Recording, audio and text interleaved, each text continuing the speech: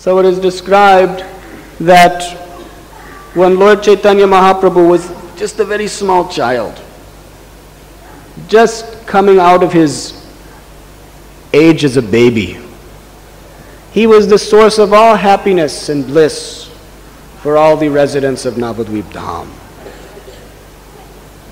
Now, he was living in the home of his father and mother, Jagannath Mishra and Shachi Mata. And being very, very religious and spiritually minded Brahmins, they were always very much anxious to serve the saintly persons. So one day a Brahmin from abroad came to their house.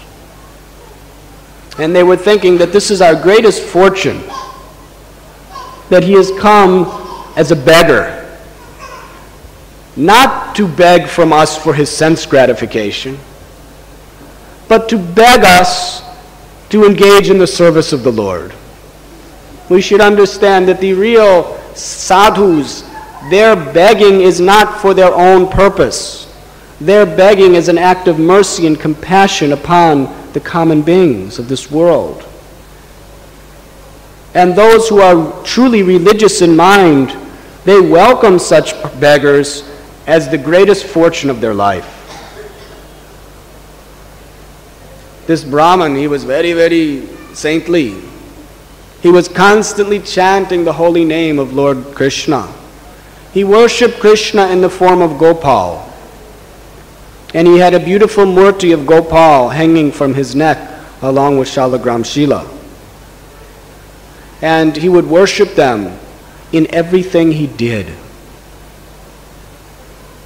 It is described that tears were constantly decorating his eyes in love for the Lord of his life, Sri Gopal. So when Jagannath Mishra saw the saintly qualities in this person's demeanor, he was very happy. He offered the Brahmin a nice seat. He washed his feet. He offered him prayers of humility and devotion. He said, "My dear sir, whatever I have in my home is yours. Please accept my humble offering."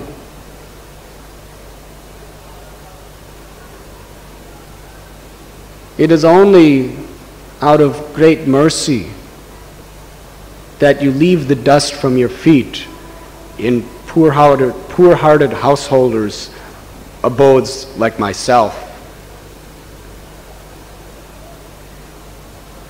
Notice Jagannath Mishra, who was most learned, who was most pious, he was not thinking himself in any situation but the most humble condition of life. Some people who are very much perverted by the age of Kali Yuga, they think, what are these saintly persons? Why don't they get a job and do something constructive in this world? Huh? Why don't they become businessmen or doctors or lawyers, professional people, and do something tangible? What is this brahmacharis, sannyasis? This is all just laziness and uselessness. Do something for society. Be constructive. If you want to preach, you have to show people that you are a constructive part of society. Otherwise, who's going to listen to you? You're just useless people, parasites. This is the way ignorant people think. But great souls like Jagannath Mishra, he understood that such sadhus, they take to the profession of begging as an austerity, a severe austerity. They could easily be enjoying life like us, working hard for sense enjoyment, having nice children, having nice families like this. But they are renouncing all these things to take to the occupation of a beggar only to give mercy, only to give God's grace to the world. Therefore, we are the parasites. Only the saintly persons are not parasites. Why? Because we're constantly sucking God for our own sense gratification. Right? That is a parasite. God is the controller and owner of everything.